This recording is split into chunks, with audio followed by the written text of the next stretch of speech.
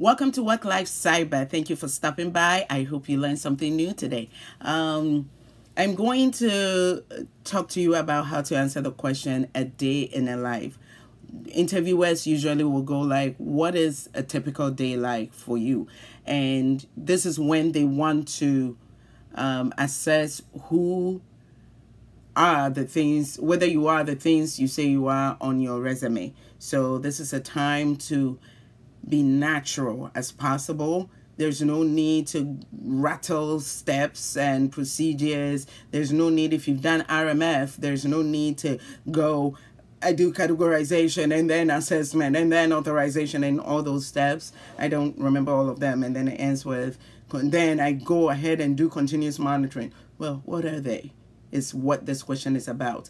Be very simple and straight to the point. So I am going to talk to you about my typical day in a life, and how I'm not going to do a day in a life video. I don't know how people do it, and I don't know how you go to work and then go to the grocery store, drink coffee, so many coffees, walk your dog, and in a day.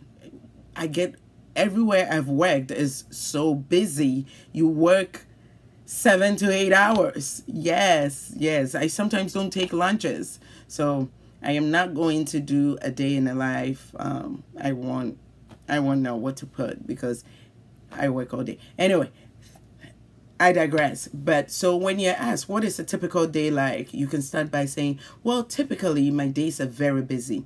Not complaining, or say something in the effect of I don't mind or something like that, because it is a busy field and you want them to know you can work under pressure, you can work with a lot, you can prioritize and get things done. But anyway, my day is very busy, but I don't mind. Usually I go 15 minutes to 30 minutes early to just set the day. Yeah, and then I check my emails right after that. Now, my emails can go from anywhere from 2 to 3 hours, sometimes even the whole day, because in my emails I get tickets, I get responses from vendors, I get notification from a task my boss has assigned to me, I get reviews, documentation to review. So depending on how urgent, I get the task done as I check my email, or if it's not too urgent, and sometimes I can tell from the email that it's not urgent, I put it on my schedule to get it done at a later date. Once I'm done checking my emails, I do go into a GRC tool, and sometimes during the emails, I answer some of the questions in the GRC tools. What happens is I get notification from the GRC tool into my emails. That's why my emails take so long. Remember, relax as you speak, okay? Anyway, so once I check my emails, once I'm done checking my emails, I will go into the GRC tool to see which vendors have responded to my request. I will review the documentations that were attacked, and I will send my feedbacks. Now, reviewing the documentation takes anywhere between 3 business days to 10 business days. If I have to go back and do follow-up questions, I go do the follow-up questions. If I have to go and request for artifacts for something they say they do, I go and ask for those artifacts. But at least I schedule them. So I go through all of these. I have a day that I request for various artifacts. I have a day that I request for documentation, SOC reports, and mind you, if you're in financial, you're going to talk about the frameworks that you're interviewing for, right? Okay. In my experience is SOC reports. Okay. And then I put in all these, I update the vendors that are complete. I update the vendors that are pending mitigation or pending review or pending assessment. I go through all of these, and between this and numerous meetings, some that I have booked, I have scheduled, some that have been scheduled by other people with me, between all these, there's just not enough time in a day. So the day will be done by the time I'm done checking my emails, updating our GRC tool, and meetings.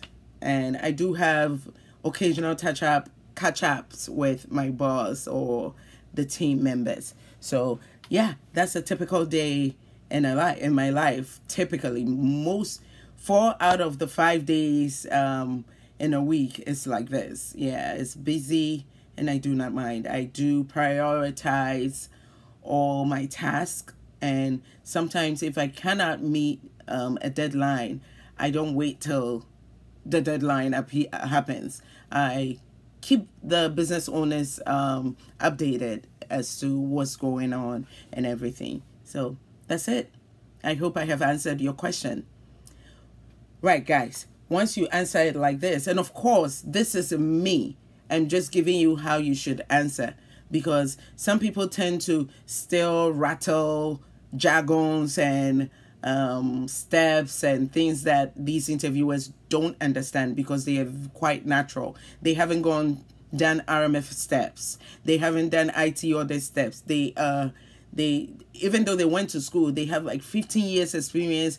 They have forgotten these steps. They just do what they need to do and they go home. So as you're doing this, they're thinking to themselves, we don't know what this girl's talking about. Or maybe they do. Maybe I'm wrong. But speak naturally, speak confidently, and if my day in a life is not the same as yours, because remember, if you work for a big company, I have worked for mid-sized companies, and so I do send the reviews, and I review the reviews and approve.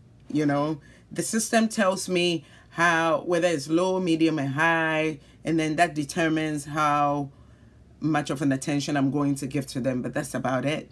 So if you have worked for a big company like Sears, Bank of America, and things like that, you cannot use my same day in a life, because with a big company like Bank of America or all these big banks or hospitals, maybe you're working for Beth Israel or whatever big company you use, you cannot say you send out the request and then you review all the documentation. No one person can do all these things. So unless you're telling them that you get assigned maybe 2 vendors at a time, then maybe, yeah, you can. But most of these established companies, big companies, they usually have someone who's sending out the assessment and making sure all the documentations are attached. And then they have a whole team who reviews the assessment. And then they have even a third team that does peer review before they approve any. They actually have an even 4th team that schedules meetings with business owners to discuss our recommendation. So know what kind of company you have worked for, or you say you have worked for, and know how to answer these questions, because this is the time where they are going to determine whether you are what you say you are on your resume. All right, let me know if you have any questions. I created 2 videos yesterday and they were garbage when I rewatched, so I don't know what to record. Let me know if you have any questions, if you have any help that you need, and then I can create the videos. Thank you so much. Your feedback is very important to me. We are learning together. Bye.